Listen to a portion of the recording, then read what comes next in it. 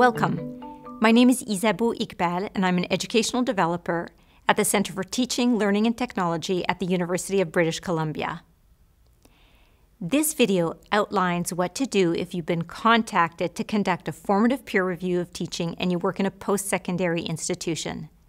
It's for anyone who's new to doing peer reviews of teaching or anyone who might need a reminder on what to do.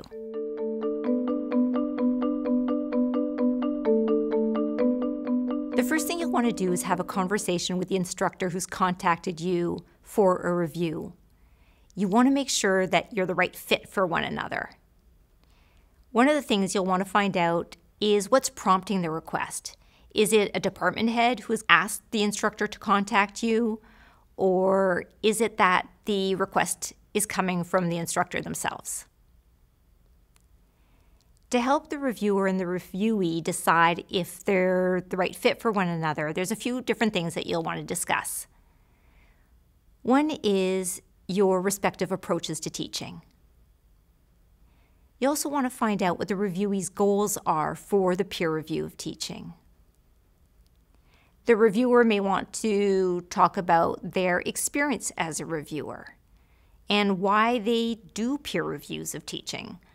I always let the reviewees know that it's a privilege to be invited into somebody's classroom. And of course, you'll want to talk about deadlines and timelines because the reviewee may have a deadline that the reviewer can or cannot meet. It's important that the reviewee know that they have a choice about who does the review, so the reviewer can let them know that they have a choice.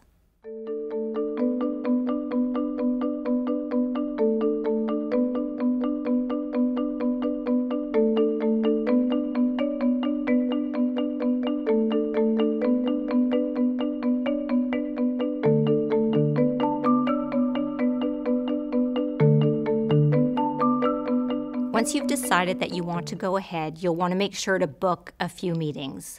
One is the pre-observation meeting, the classroom observation of teaching, and the post-observation meeting. And then as a reviewer, make sure that you book time in your calendar to review the instructor's materials, anything that they're going to send you that's relevant to the peer review of teaching. Once all that's done, you can start preparing for the pre-observation meeting. And for more on that, please check our video on the pre-observation meeting. Thank you for watching this video. Please be in touch with questions or suggestions. I'd love to hear from you.